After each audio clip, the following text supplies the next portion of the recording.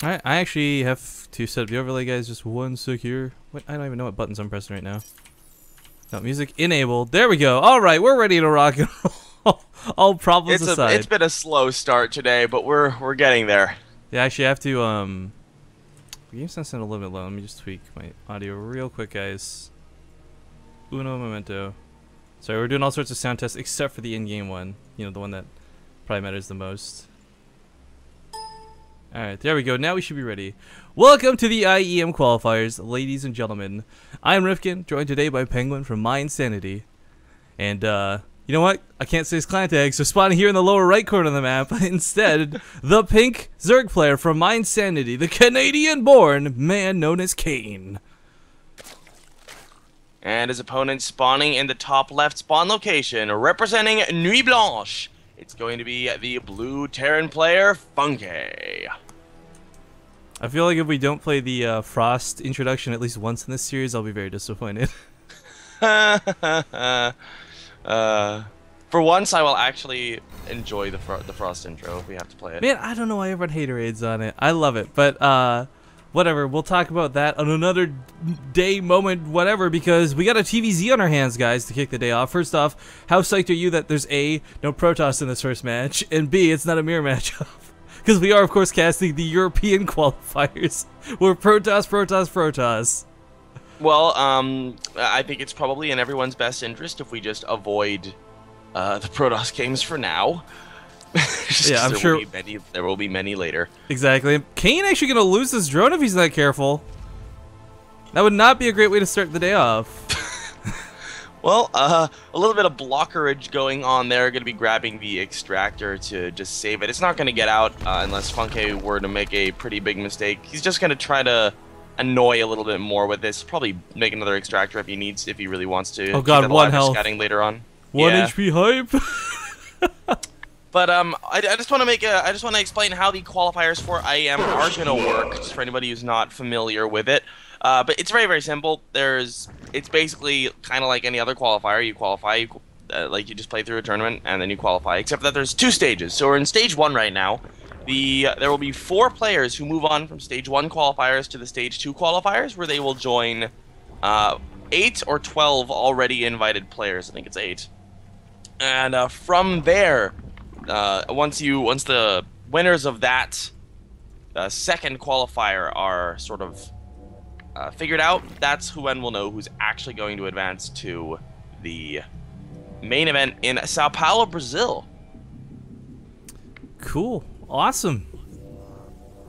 Hopefully get some good players out today. There's a lot of great players in the bracket, of course. You guys can go check that out on the ESL website if you need to. But worth noting, Funkay did go for the command center first, but he didn't follow it up with any quick gas or anything like that. When 3 barracks come down, we're gonna get to see some pretty typical play coming out of this Terran player. Nothing quite so mechy today. Yeah, we're not going to be seeing any craziness thus far, at least. Going up to the 3 racks pretty quickly is going to allow him to get a nice little number of Marines down. He's not going to be having to deal with any sort of early pressure all that difficult. It's not going to be all that difficult to deal with that. He's not going to be going up against that by the looks of it, though. Kane just droning on up. He's adding on a 3rd queen to get his creep spread rolling as well. Link speed's on the way, but it looks primarily defensive as there's nobody in gas, so he's not going to be going roaches or banelings or anything like that in the near future. Yeah, being a teammate of Kane, you're just curious, Penguin, how many queens does he normally go for in TVZ? Do you know? It varies. It varies. He kind of goes through phases. Because I was gonna Depends say, on the day, his mood, the position of the moon in relation to Jupiter. well, no, I was asking legitimately because, of course, in a couple will go for StarCrafts and whatever I've cast him in for the Red Bull qualifiers. I've noticed he's not that player who like always goes for 5. Like sometimes you'll see him go heavy on the Queen's TVZ, and sometimes he'll go light and just get the one for the creep spread, which kind of looks like what he's doing right now. So I think like a lot of it also depends on the opponent you're playing against. Like if you're playing against somebody who you know is going to be very, very aggressive and who you know you'll probably have trouble with, it's not all that strange to add on a couple more queens than you would otherwise get. So for instance, if I'm playing a player that's better than me and they're an aggressive player, I'm going to go 6 queen, even though I never go 6 queen on ladder because they're better than I am. I'm not going to have as good micro. I need the extra queens to help deal with it. Kane probably going to be pretty comfortable against Funkay. Funkay currently a high masters player. He's not I mean, he has been GM in the past, but he's not exactly he's not like a Stefano's level player or something like that.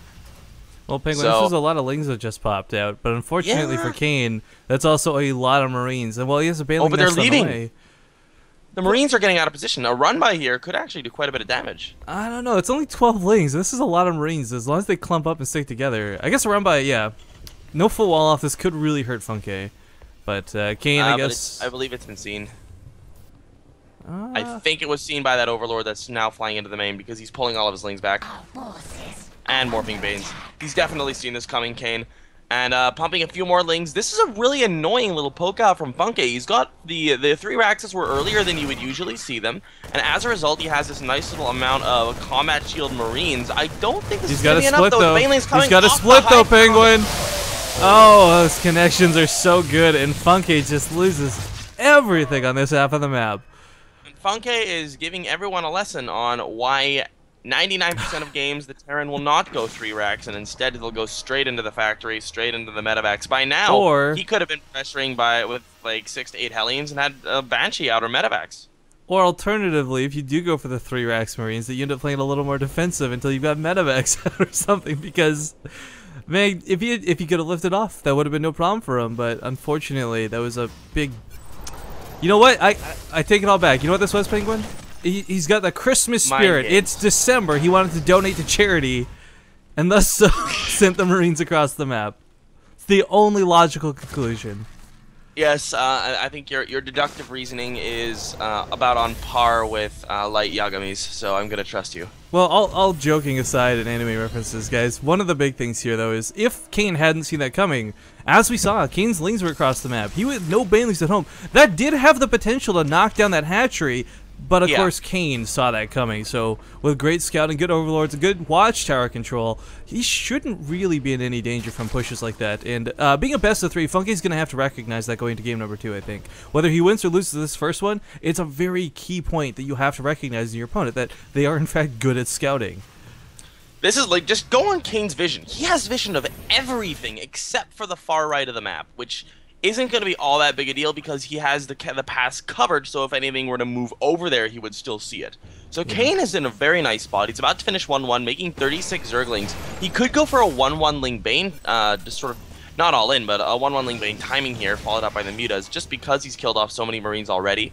Additionally, he may just feel that he's so far ahead that he just wants to have units to hold on to that lead. Yeah, I mean, he's not banking a ton of gas. I was expecting to have like a massive, like, you know, Mutalist swarm that we so often see in this matchup, but with Burrow on the way, it looks like he's going to be doing some cool stuff, and I say cool stuff like in air quotes.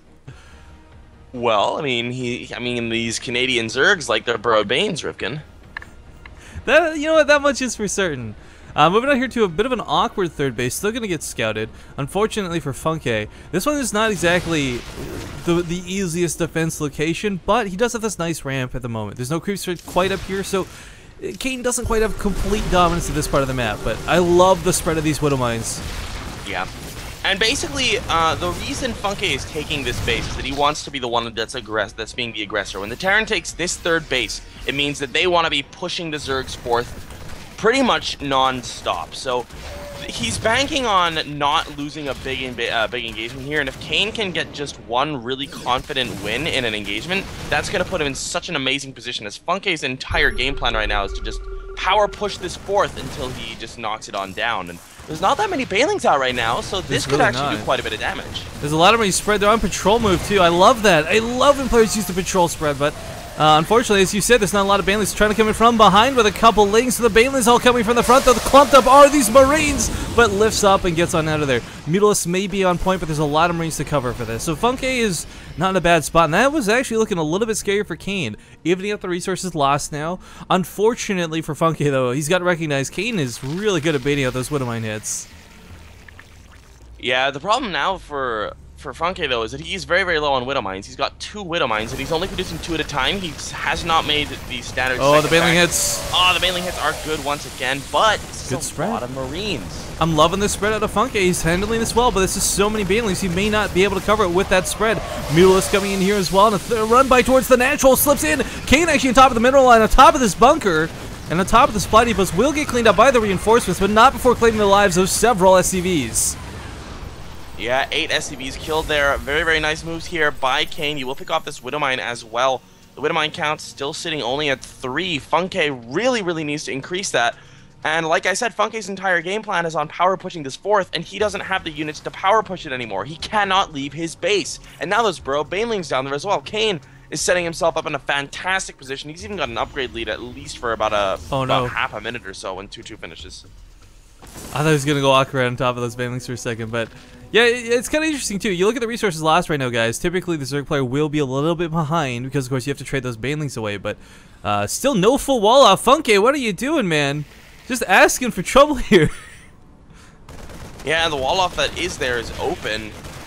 These Marines will confirm the existence of all of these Zerglings. There's some Banelings being morphed on it as well, but it looks like Funkay is going to be able to position himself back there in time to deal with this. But in comes a swarm of Lings and Banes and Mutas into the 3rd, forcing a lift. The Banelings going after the SCV line, and the Marines coming on up now as well. They will take a couple of hits. Pretty good, though. He didn't lose too many of that. Down. Yeah, the 3rd CC is going to go down, but it's worth noting that he didn't lose much of anything to those Banelings. Meanwhile, Kane taking advantage of the Terran player being out of position. Spidey Boy is in fact down, and these Widow Mines are not burrowed. Oh god. Oh god, Kane massacring the Nashville right now. Yeah, really, really nice play from Kane here. Funkay is a bit on the ropes right now, and not even full off of the main. He's forced all in. He's forced all into this push. If this push can do some critical damage, he can find a way back into this game, but it's going to be incredibly difficult against a 2-2 force. Kane is just pulling back from the 3rd because he knows he doesn't need that 3rd right now. You mean the 4th? The 4th, rather. Yeah, he's also taking that 5th on the other half of the map, so he just transfers right over to it. It's not like he even lost the base. If Funkay can knock down the actual 3rd, though, that would be great, but with the Mutalisks here, I don't think there's enough Marines. And oh, the Banes. Actually, not the best, not the most damage, but good hits nonetheless. Softens up the Marines, allows the Mutalisks coming, clean everything up, and Funkay is going to lose every single unit. Oh no. Now with an army deficit of like 40 to 108, there's just no way to compete with these Mutalist numbers. Oh. And this is going to be the nail in the coffin here for Funkay. Kane's going to be able to push on into the main. Some really good Widow Mines hits go down, but since the nerf, you can't just straight up win with Widow Mines, and that's going to be GG Funkay. Gonna GG out. Kane gonna take game 1. This is a best of 3 though, so not over yet. Yeah. Now we talk about the Widow Mine nerfs just briefly between the games here, and I want to point out there was 2 Banelings standing right next to each other. Widow Mine went off on one, and the other one went away with only half health. Like, what the heck is that? Yeah. Yeah, so definitely not the easiest thing to rely on them at the moment, but it's one of the reasons that a lot more Terrans have been adding Thors into their bio recently, because the Thors have much better splash damage against the Mutas than the Widow Mines do at this point. I'm loving seeing people like Hero Marine and Apocalypse start using tanks and then transitioning into the Thors as well. Yeah, like, I love that as well. Tanks used to be really smart though, because like in the early game, you use the old Widow Mines in the early game were to deal with Banelings, and in the later game, the later the game went, they were to deal with Mutas. So the tanks and the Thors have the exact same purpose in their respective parts of the game. Almost map 2. Oh, it is gonna be Frost. Fantastic. Oh wow. We can get Funkay. It's time to get funky. I hate that you don't have a camera. You can't dance with me, but your penguin's already bobbing his head, so he knows what's up. He knows what's up. And Hobbs is dancing too.